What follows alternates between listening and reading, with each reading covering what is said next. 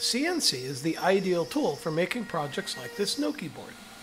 And this Gnocchi board is a great project for giving you some tips and tricks for creating your CAD drawings. Here we're starting with a basic layout, 6 inches long, 3.5 wide. The first line for the veining is laid out along the center of the board,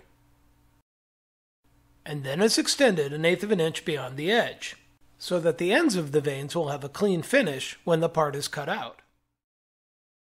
Copies of this line are placed at 1/8 inch intervals across the width of the board. This way, a 90-degree V-bit set to 1/16 of an inch deep cut will form 1/8 inch wide grooves, creating the pattern we want.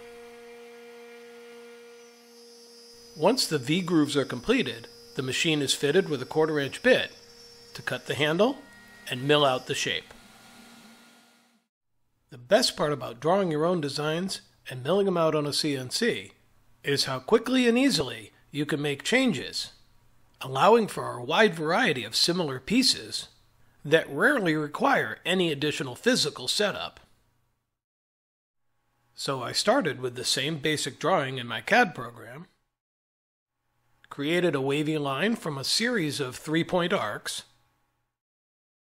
then once again copied and pasted those to both sides of the center line. Whether these V grooves are straight or curves makes very little difference at the CNC.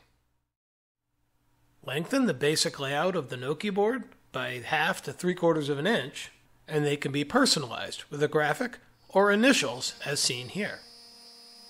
You can download the DXF files for these Gnocchi boards for free on our website at woodcademy.com.